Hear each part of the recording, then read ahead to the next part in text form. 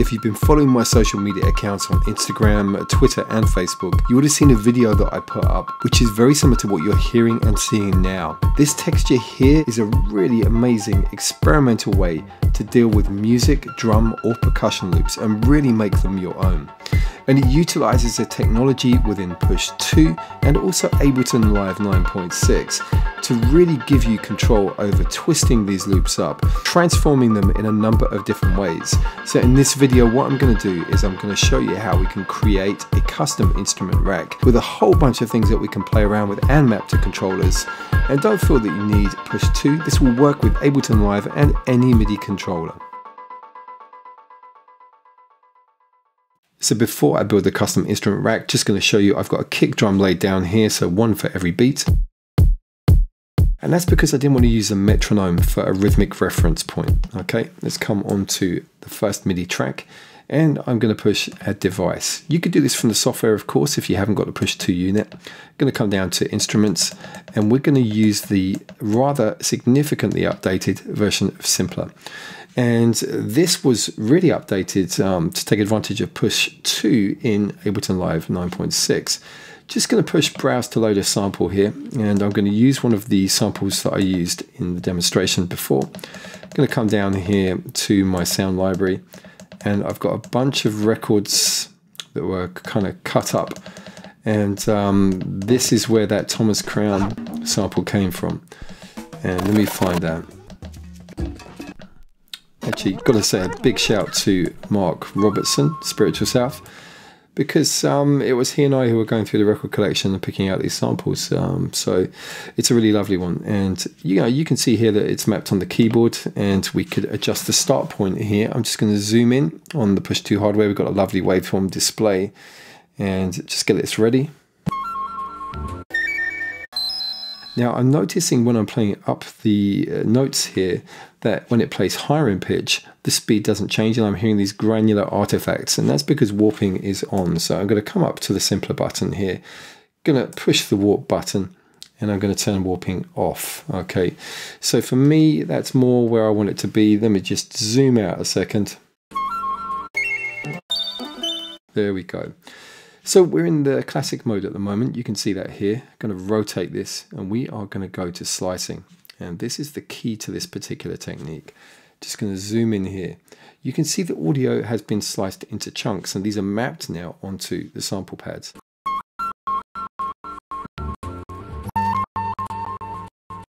Now that's cool. You've probably seen that sort of stuff before. It's great for breaks. And what it's done is it's tried to identify the strongest transient in the audio, but this hasn't got any particularly rhythmic elements. Okay, so there's a little twist that I'm going to show you fairly soon that's going to bring that for us. So don't worry too much about, the tempo or anything like that. You don't have to concern yourself with that at the moment. Just make sure that this thing has sliced up the audio that you want to use. All right, and I'm going to show you here. We could adjust the start point.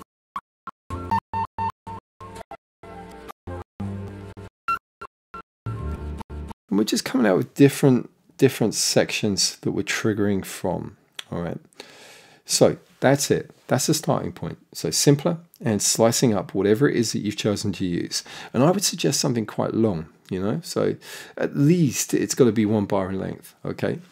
So we've turned the warping off and we're going to be ready for the next stage. Now what this is for us to go to Add Device and we're going to come down. And this time we're going to go to MIDI effects, okay? And we are going to load the arpeggiator. Now what we do here is we change the rate. Let's take it up to 16th and have a listen. See what happens now. So I've got a repeating version of my first slice. Let's just move this over. Let's take a look at the Simpler. Can you see that there? You can zoom in. So the first slice is basically being sequenced. I'm going to move this over, change the start point, and see that we've gone to the next slice and beautifully it just kind of moved over. No audio glitches, sounded really cool. And that's really good. Let me show you here. Any of these can be triggered.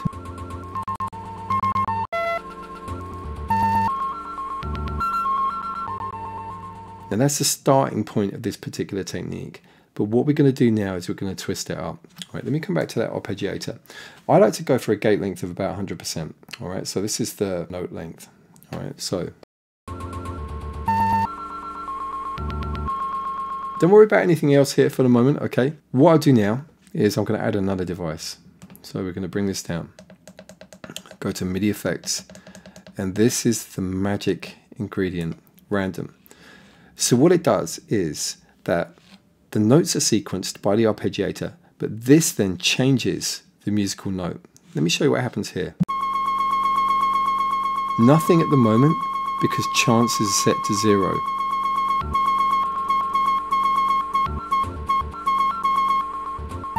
Now I want every single note to be random. So are you ready? Have a listen. I'm going to come back to the simpler so we can see. Notice how they're moving around here. Now let me show you. I'm going to adjust the start point.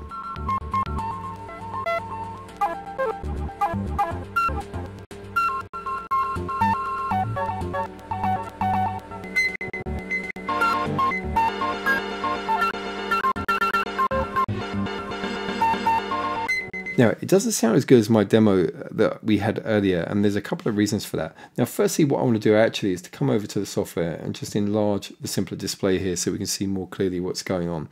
For those of you who are focused on the software, it's going to be quite important. So, let me tell you about what I did, all right, to make some difference to this and to really kind of improve what we're hearing with the sound. The next thing I did was to add a device, and this is audio effects, and I used the ping pong delay. Okay, slow that up. Just going to take the dry wet mix down a bit and take the filter width just a bit wider, frequency up a bit. Feedback's just about right, and the rest of the settings are great. Now have a listen. So I've let go, and what's happening? Actually, tell you what, let me just take the feedback down a bit. The delay's filling in the gaps, so it's almost having this effect of kind of smearing what we were hearing before. Let me come back and I'm going to show you with simpler. Let's zoom out a bit and let's have a listen with the start point being modulated.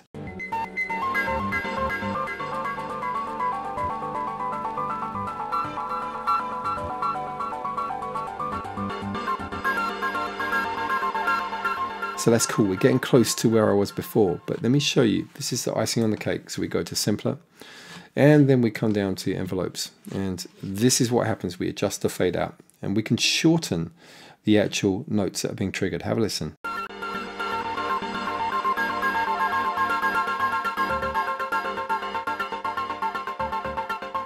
You hear that?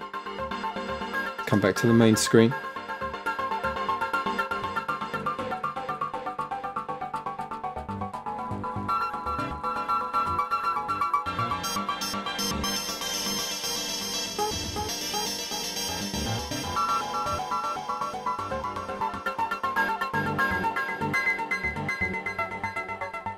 Now you're probably wondering why some of the slices to the right of the screen are not being triggered. That's going to come clear in the next section. To get the real benefit of this thing, we're going to group these devices together and we're going to assign some macro controls. So let me find the first device in the chain. I'm going to select this. Now I'm going to select with the shift held down the last device so they're all selected. There may be a way to do this in the hardware, I don't know, so I'm doing it in the software. And we're going to right click and we're going to say here group. So we've created an instrument rack, and let's expand the macro controls here so we can see that on the software. On the push to hardware, we can see the macros along here. So the 8 rotary controls are going to be mapped to these macros. And I'm going to make some suggestions. Now, remember before I said to you at the end of the last section that some of those slices were not being triggered. And that's because if you come over to random, you're going to see here choices. So this is essentially, of those slices, what's the range, the maximum amount of slices that the random number could be picked from? So in this case, we've got 12. So we could extend that. So you can make that go to a higher number. I'm going to suggest we map this to a macro. Okay. So it's going to give us some control to go further down the list of slices if we want to do so. So what we do is come over here, click on the map section, and you can see here that the knobs have turned green, and we're going to click on this and then click on map over here. So that has been set up. So we've got here a minimum of 1 and then a maximum of 24. I'm going to suggest we change our minimum. Okay. In my experience with this particular technique, 5 is a really good starting point. All right. So that's going to give us anything up to the first 5 slices. Okay. And it's going to randomly pick between those. You can extend it using the macro control up to 24 if you choose to do so. Okay. And so we can see that mapped now. We can do so.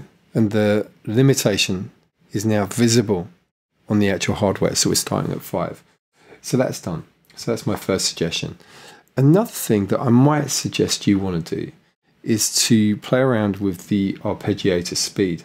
So you've got a parameter here called rate.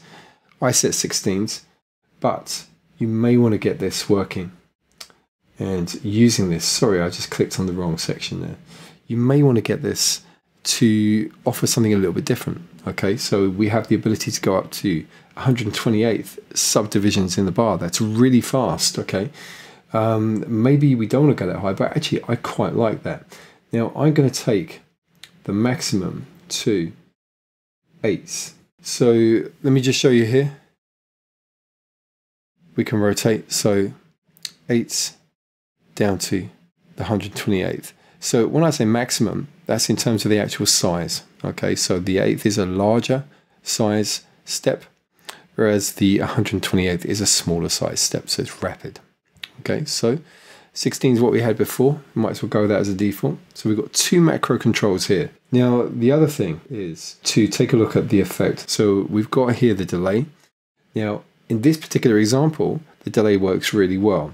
Okay, but with other samples, for example, percussion, you may not want to use the delay. You may want to use a reverb. Okay, but for the moment, I'm going to put this in.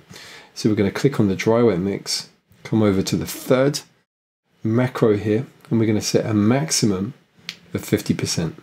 So that's great. That's set up here. I'm going to show you 50% maximum. So we can choose how we want that delay to be, and we could say variations. We could say that one version of the rack doesn't have the delay, so that could be for percussion. One version for the musical kind of elements has the delay. All right, so just to finish this off, let me just take off the map for the moment. I want to add that device. Okay, so you can see here we've got a list of the devices in series. I'm going to add a device. I'm going to come down, audio effects. I'm going to stick that reverb on there. Okay.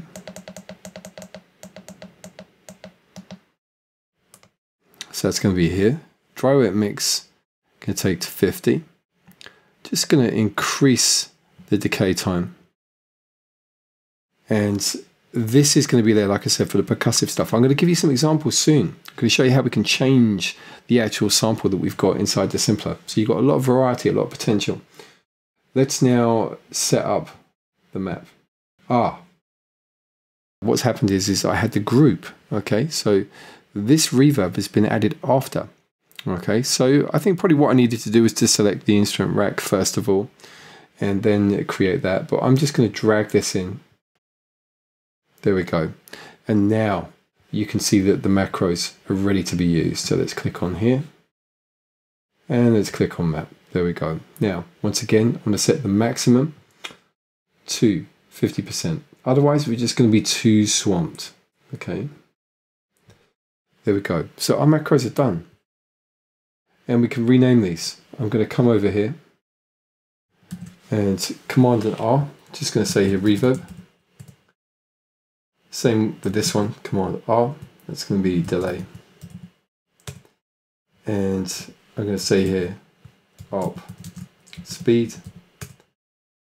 And then max slices. That makes sense, doesn't it? Okay, so I could save that rack and that's going to be available. So let me just do this now. So here, MPT slice rack. So that's there. That's ready for the future. I can load something up. So like I said, I want to do you a little demo here. So we're going to go to the rack parameters. The reverb is off, delay is on. Let's just have a play around.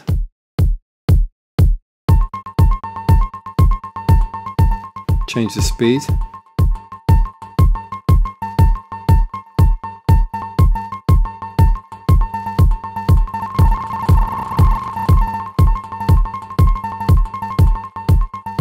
There we go. Let me show you the slices here. And basically, so you can see this, I'm going to go to simpler afterwards. Okay, so look at the distance it's going here. Going to come back over here, increase the slices. Let me go to the maximum. See, now it's going for a further potential distance. So that's good. Increase the delay.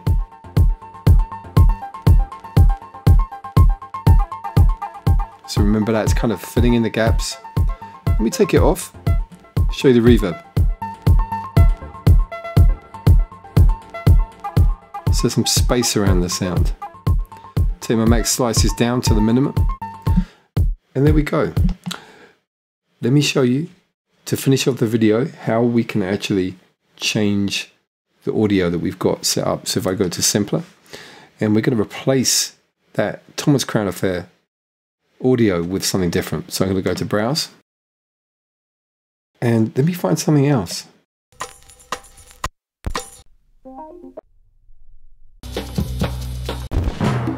I want to find some percussion.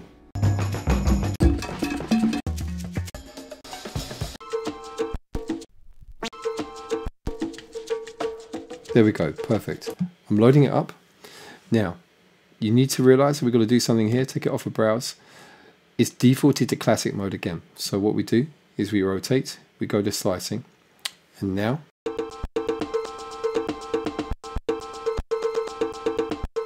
basically we've got these samples are playing too long. We want to put that nice little fade on there. So we're going to go into simpler again, envelopes, fade out.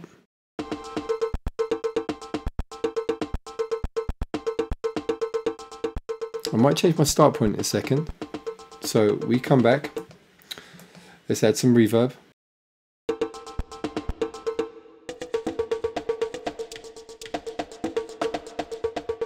That's wicked. Let's get some drums on the go.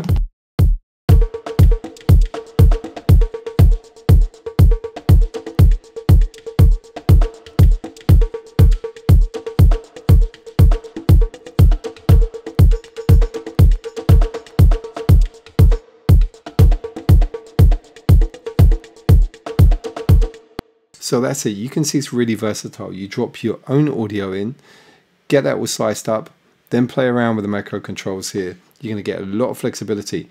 Of course, you know, this is all being done in real time. So if you want to keep it, what I would do is suggest setting up an audio track and recording it in as an audio clip, because there is a certain element here of kind of surprise and magic in terms of these kind of happy accidents going on. And it's going to be very difficult to replicate those. So make sure you record these elements in. There are bound to be plenty of videos online explaining how to do that, so I'm not going to do that. All I'm going to do is just to wish you a lot of fun with this one. I've had a great amount of fun in putting this thing together. It's really great with the push to hardware, but of course it's going to work with any rotary controls on any MIDI controller.